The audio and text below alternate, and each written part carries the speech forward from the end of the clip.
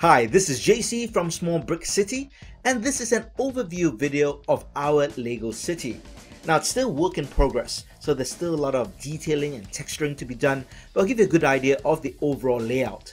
The entire city fits within a 6 foot by 2 foot space, or more accurately, it's 7 base plates by 2.5 base plates. That's the standard 32 stud base plate. Now, this is just an overview video, so check out the link in the description as well as the pinned comment for a detailed backstory on this particular brick city. I will also go into individual deep dive videos into specific buildings and sections of the city. But for now, let me tell you a bit about the concept of the layout. As this is a small brick city, it's a multi-level display where each level represents a specific cross-section of the town. While they are not physically linked, they are connected in concept, relative position, and imagination, so each cross-section is part of the same city. Seen in its entirety, the multi-level display represents a logical overview of a large town relative to the small area space it takes up. It currently consists of approximately 62,000 pieces of Lego with a total of over 50 sets of MOCs, that's my own creations, and more than 150 minifigs. This is the main beach front, because the town, or this section of the town, is actually called Brick Beach. And you have to imagine that the beach extends to the right of the display where the white wall is. So really the beach continues all the way, so this is really the start of the beach front.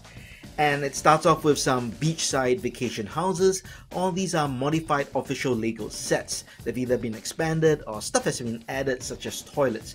I always think Lego cities don't have enough toilets, so I always make sure that each of my buildings have toilets. And as you can see, it's a really dense and crowded beach as you imagine any popular beach. This is a great little mock over here. It's my interpretation of a mock created by user Gene3S on mockpages.com. And it is a rock climbing wall, and the difference I made is I have an auto belay system, as you can see, to keep the climber up. The rest of the beachfront is crowded sun deck chairs, ice cream vendor, lifeguard, and that building there is a beach activity station or rental hut, and that's a modified version of the Lego official set Beach Hut. And the entire beachfront is overlooked by the Parisian restaurant, a very popular modular building. Further down from the Parisian restaurant is the Brick Bank, and that overlooks or is next to my town square park, which is flanked by the Lego Ninjago City. And as you can see, I have a monument over there, which is really the main wall that leads up to the main street. And over here, this is a favorite of mine, this is a little lift, I guess, for disabled people or for prams, so that they can access the main street above down to the town square. As you can see, the town square is packed with activity just like any town should be.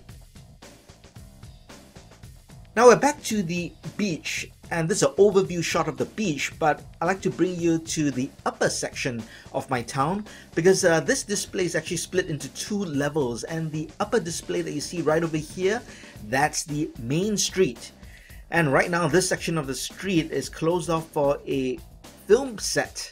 That's why a lot of people hanging out, being barricaded by the police officers as they're watching a film in action. Now this particular level is built on a wooden riser. In fact, the entire level is built on a wooden riser which elevates this main street. And the main street itself doesn't allow any vehicles except official vehicles such as the city bus or cleaners. I tried to connect the main street to the lower street with different devices. And over here you can see that I have a bridge which links the top level on my main street with the second floor of the Parisian restaurant, and we have a couple looking at the menu, and we do have a greeter at the door for the Parisian restaurant. I think it's important for any Lego city to have a sense of vibrancy and life. If not, it's really just a collection of brick buildings. And the way to create this sense of vibrancy is to add in minifigs and to create scenes involving the minifigs. I try to create at least 2 scenes for every 32 stud area space. And these include static scenes and dynamic scenes. A static scene is basically the minifigs engaging in everyday mundane activity, just like any real city. Dynamic scenes are more interesting. They engage and entertain an audience because they may tell a story or show something interesting going on. This is an example of a dynamic display, and it's also ironic because it's the fire brigade on fire. So we have all the firemen desperately trying to put out the fire, with the fire chief calling commands. We have a minifig fireman coming out from the second floor of a ladder. So it's just a very interesting scene, very different from the static scenes that you saw earlier on. Next to the fire brigade is the Angel of Mercy Medical Center. This is a mock, or my own creation, and it was designed based on plans sold by LG Orlando, who originally designed this as a hotel. But I redesigned and rebuilt it and made it into a medical center. It's got 4 stories and the ground floor has an ER and operating theater, but I'll do a deep dive video on this very mock very soon, so look out for it. So this is the main display of Brick Beach. Let's go up to the next level, which represents a cross-section of another part of town. Uptown represents a cross-section of a different part of Brick Beach. This is on the outskirts of the Brick Beach main town, which you saw earlier on, and is geographically in between the Brick Beach main town and the larger unseen metropolitan city further away. It comprises of 3 main sections: a suburb residential area, a small town center, and over here we have the older part of town which is not as well maintained. There's a river with the old fishing store, and behind it we have train tracks with the train, as well as a bridge. You have to imagine that the entire display extends beyond the wall on the right, and that's where imagination has to come in. The center of Uptown is really the little town center which caters to this entire section of town. And this is the left side of the display, which is the more developed suburban residential area. That's why there are newer looking bungalows, villas, and houses. You have to imagine that the display extends way past on the left. So let's move on from the Uptown to the Highlands. This is the highest display in my Lego town. It's really different, so let's have a look at it right now. The Highlands is an underdeveloped area on higher ground away from Brick Beach's main town and its suburbs. It's an overgrown forest and jungle and is rumored to hide ancient ruins and hidden treasures. Explorers and archaeologists are constantly exploring the area, hoping to make a big discovery. One end of the display holds the explorer's campsite, complete with equipment and camping gear.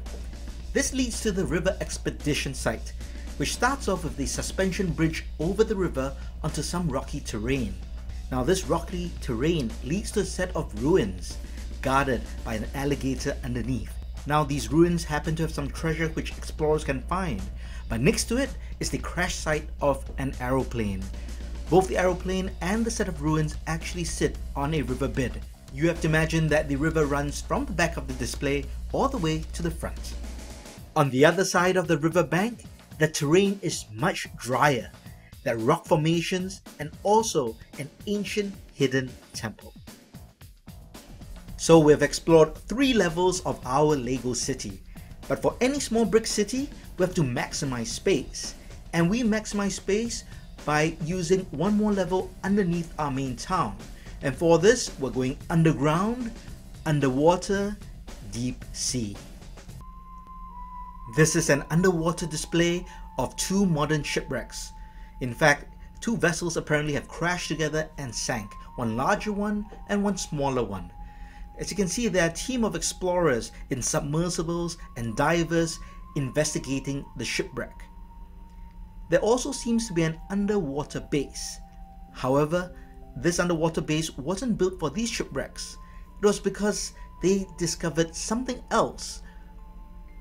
Over the cliff into a chasm deep down in the sea, the explorers discovered a bigger, older shipwreck, which is why they set up the underwater base. So the explorers sent down even more divers, submersibles, and bigger submarines to investigate. The explorers actually found a big treasure trove of gold under the shipwreck, but they also found something else, an ancient lost underwater city.